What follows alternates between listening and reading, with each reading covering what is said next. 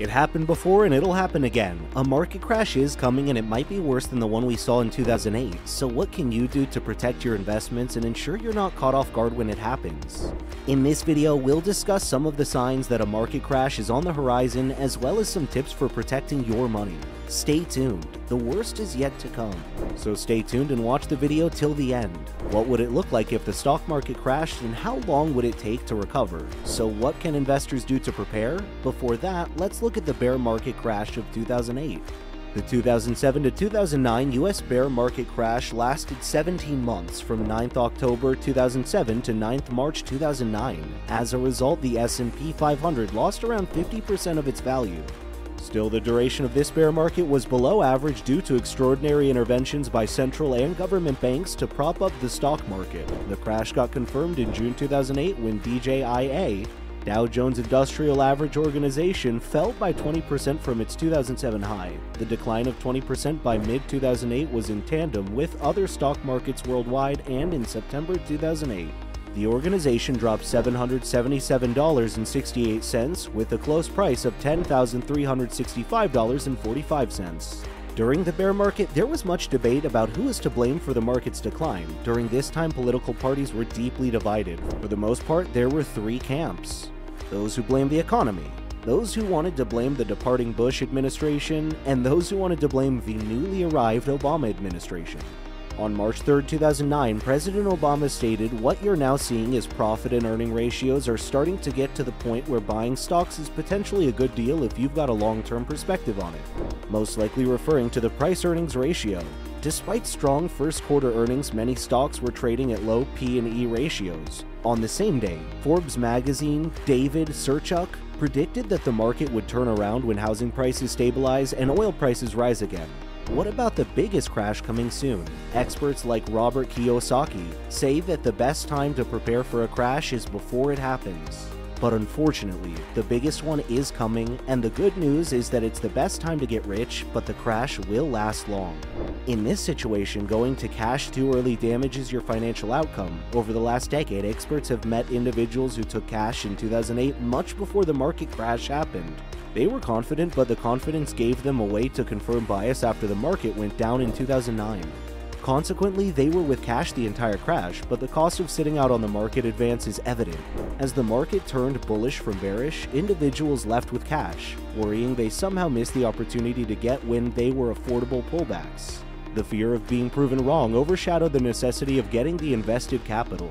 Also, if such a disaster is about to happen, the assets are a risk and need immediate attention. And if you believe that now is not the time, when will it be?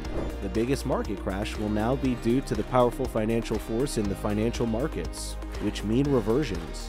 The time is not different, and some new things have elicited speculative interest. Over the last 500 years, speculative bubbles have involved railways, real estate, tulip bulbs, technology, automobiles, Bitcoin, commodities, and emerging markets. Every financial bubble has some common factors. Firstly, the tremendous amount of speculative interest.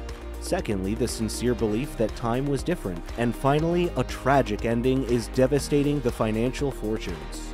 Timing is everything. So when will the crash come? The crash can come anytime, next month, year, or decade. Meanwhile, sitting in cash or other assets that underperform inflation as well as the market impedes the progress to achieving your financial aims. Crashes require the events that change the psychology of the investor from FOMO, fear of missing out, to FOBE, fear of being in. It's where the lack of liquidity today becomes highly problematic.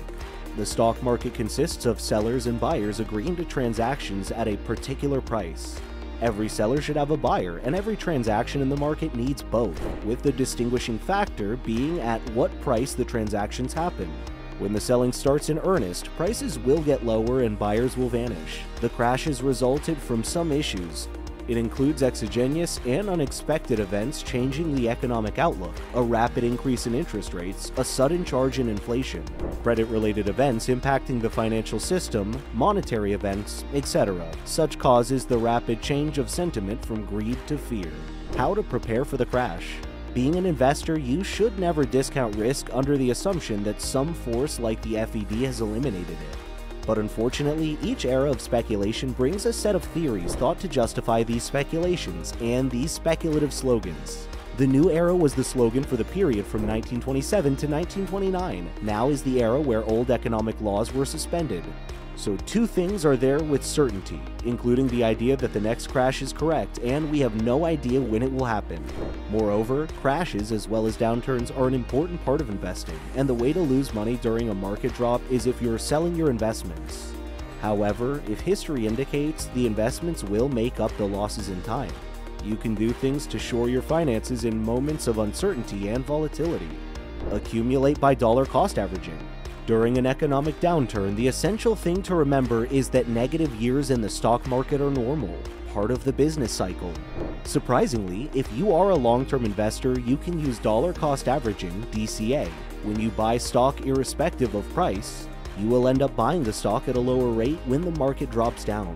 Over time, your costs will average down, giving you a lower overall entry price for your shares. Pay off high-interest debt. Toxic debt is any debt with an interest rate greater than 8%, as the stock market has historically returned an annual rate of around 8 to 10%. Any debt more than this is debt costing you money. High-interest personal loans and credit cards are frequently included in this category. Make a budget and a repayment plan to deal with toxic debt. This will assist you in gaining control of your finances and building your credit. In addition, if you haven't already, it will put you in a suitable position to start with an emergency fund. Make sure your investments are diversified. Investing is a great next step when you've made sure your ducks are in a row. That is, you have paid your high-interest debt as well as your emergency fund is highly funded. Many investors look for investment opportunities when stocks are on sale. Investing is appropriate for all ages, and the earlier you begin investing, the better. To build a strong investment portfolio, experts recommend diversifying your investments as well as spreading your money across hundreds and thousands of distinct companies. Maintain a steady flow of money into your investment accounts by dollar cost averaging or putting the same amount of money into your accounts every month. It's good to buy right now for people with a long-term horizon who invest, and dollar cost averaging is their retirement plans every month. When the market begins to fall, the best way to cope is to stick to your plan. Remember why you're investing and stick to your regular investment schedule. Only invest what you can afford to lose. Investing is important, but so is having a place to live and eat. Short-term funds should not be invested in stocks.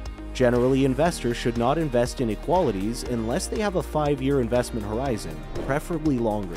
They should never try investing money that they cannot afford to lose. Bear markets as well as minor corrections causing extreme damage. Keep your fears under control.